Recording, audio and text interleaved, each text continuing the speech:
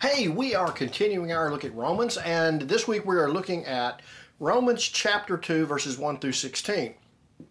And of course, this is a continuing dealing with this larger section of Romans chapter 1, verses 18 through 3:20, which is all talking about the judgment and dealing with that issue of the judgment of God on all of humanity. And so as we look at that, as we continue with that, Paul enters into what is commonly referred to as diatribe, where there is this discussion with a hypothetical figure, and there's always this question: is Paul talking about a pagan, somebody who thinks that this way, or is he talking about a Jewish person? And it's either or maybe it's both and.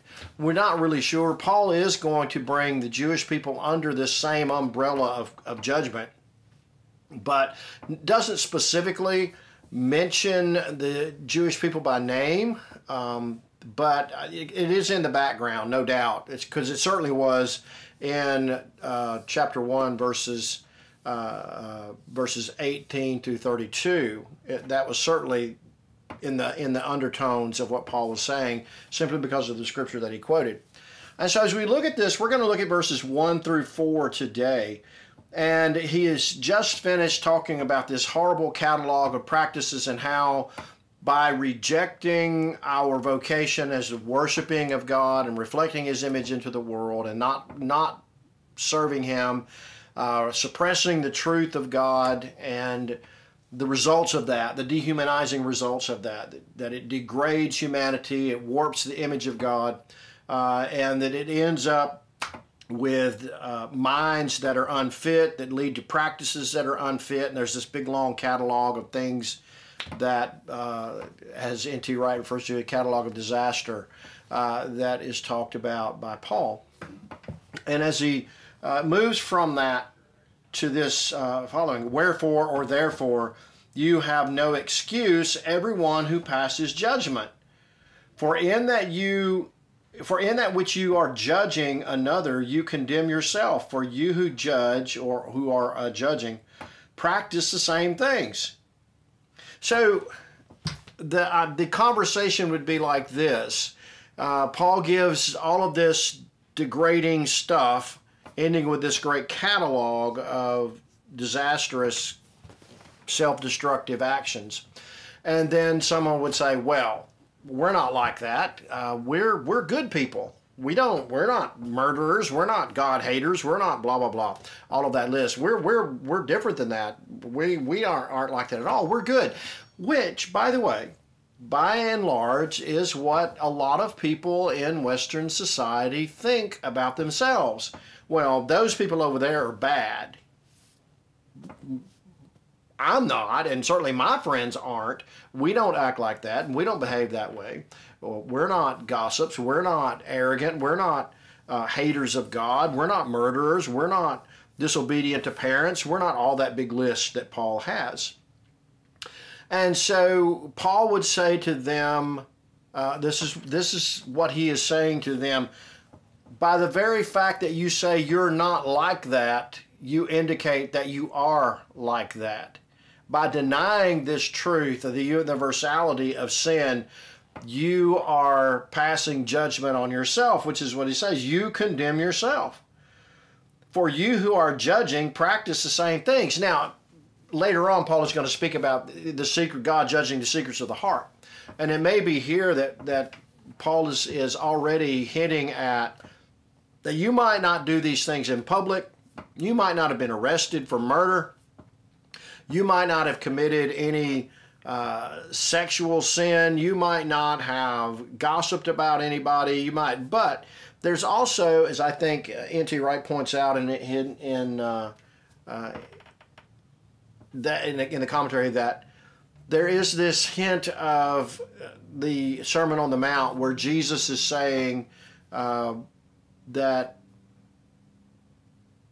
the murders, that sexual sin, other things take place in the heart long before they're actually practiced. And the real problem is inside us. It begins inside before it's ever done outside.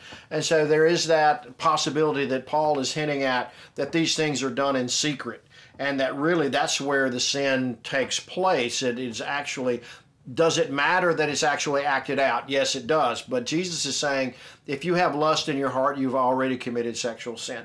If you hate someone, you already have committed murder in your own heart toward them. That kind of thing. And so that covers everybody.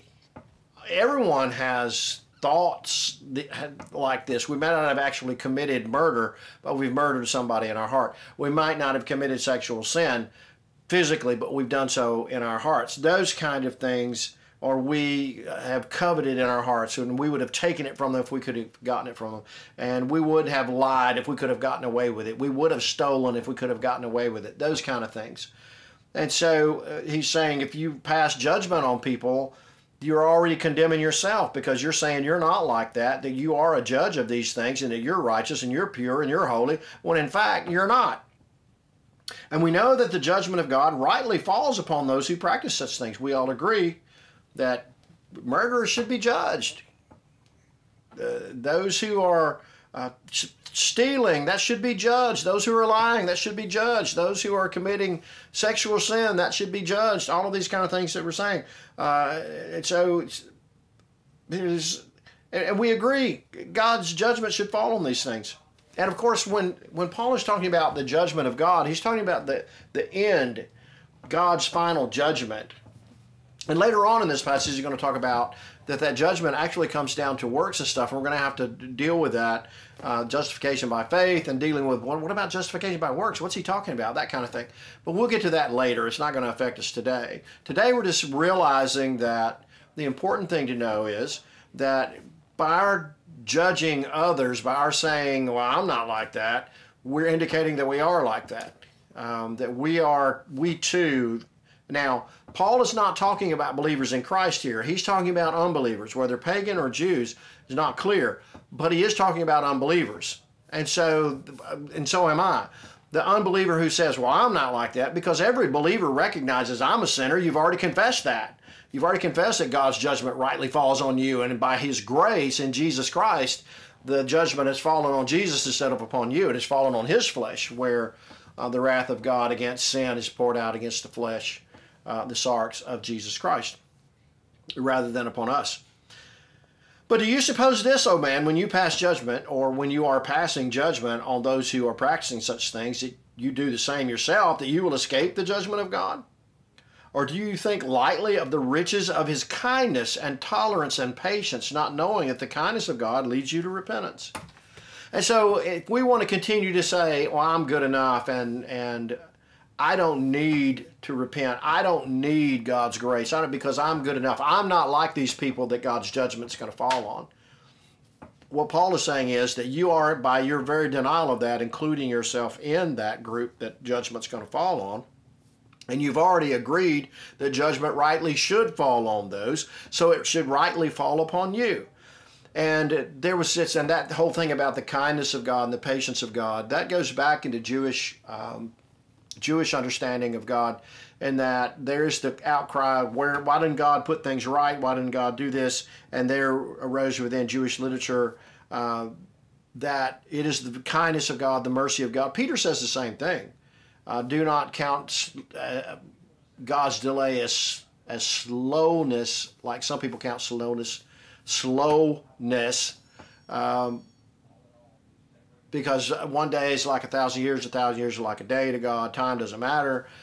He wants all to come to repentance. He wants all to believe. And so the Jewish idea was that God is delaying because of his kindness and mercy, because God loves his creation, because God loves people. He doesn't want to cut off giving time for people to come to repentance, giving time for them to repent, to be saved, to be right with God,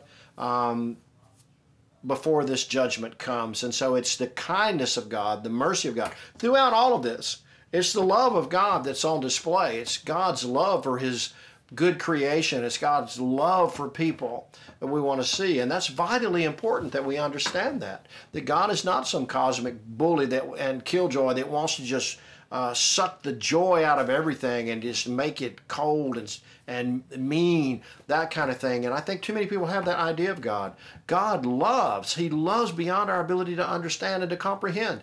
And yet he is wrathful against that which brings disintegration, corruption, contamination to that which he has created that is good. And so he does not tolerate that and shouldn't tolerate that. And that's love doesn't tolerate that. And so it is the love of God.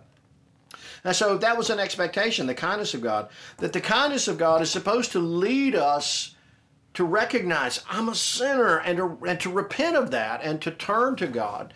And Paul, of course, is going to bring this into the gospel, that it is in the gospel that this revealing of God's wrath is taking place, and necessarily so.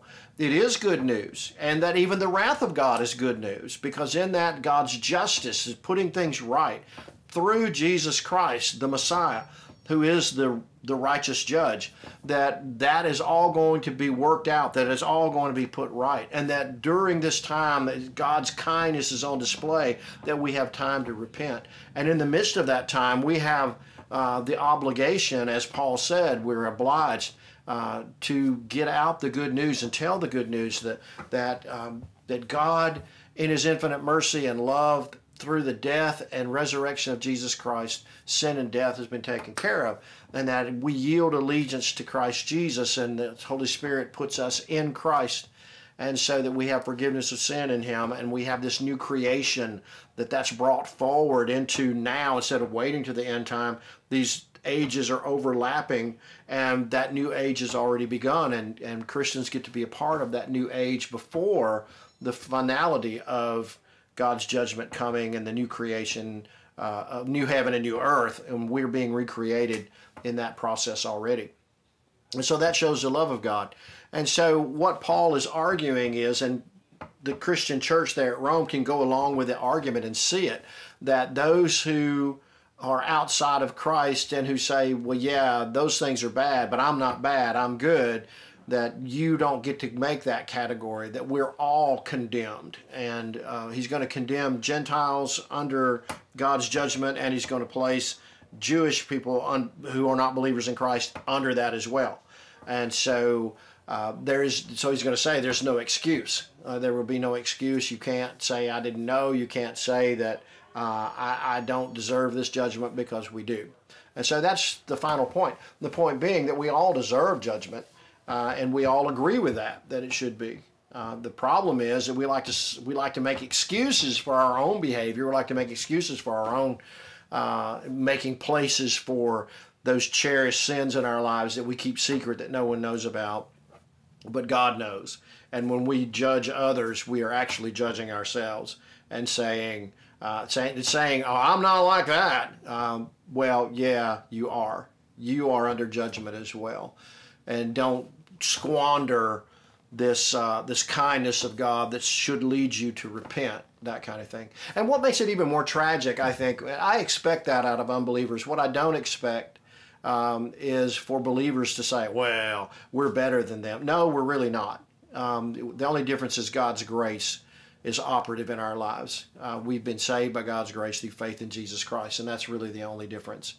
And so it reveals a shallowness of our faith when we look at others without being heartbroken, without wanting to share the good news and the love of God through Christ with those who are still in bondage to sin and death. And so, and it also breaks my heart when I see good people, and I know people like this, good people who are great folks, who believe that they are good enough, that I'm not like those people that God is going. I'm not like that. I don't need to repent. I've not done anything. That don't understand the depth of sin nor the holiness of God, and they are missing the love of God for them, and they're blind to the truth that they stand condemned as well. Well, listen, we're going to talk more about this later on. There's so much more to discuss as we get into this and talking about this whole idea of Gentiles practice the law, though they don't know the law, that kind of stuff. What is Paul talking about regarding that? And what is this judged by our works thing?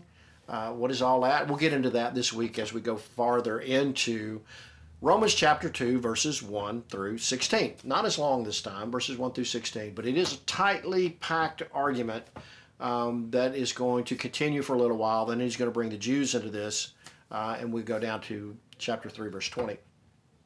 And so Romans is not easy. It is a journey, by the way. It's not easy. And there's a lot going on, and it requires us to think. That's something big for Paul. Paul in his letters challenges us to think it through, understand, know it, understand what this means. And so I think that's important as well. And of course, as always, you need to see the love of God in it and behind all of it that is being talked about. In fact, that's true for the entire Bible, from creation to the recreation. What is behind that is this wonderful love of God, and certainly his love for his creation and his rescue of his creation. Hey, listen, I pray that you know the love of God in Christ Jesus, because he really does love you. He loves you so much that he gave his son Jesus. You might have forgiveness of sin, eternal life, and joy indescribable right here and right now. Pray that you know those by embracing the truth of Christ Jesus and yielding allegiance to him as Lord and Savior of your life. And I pray that you know the joy of that. And if you know the joy of that, then you know the shalom, the peace of that. That surpasses all understanding. That is God's gift to you, because that's what God wants you to have. And I want you to have that as well. I pray that that shalom is yours. Hey, listen, I'll see you tomorrow. Till then, I pray that God's blessings rest on you. See you tomorrow.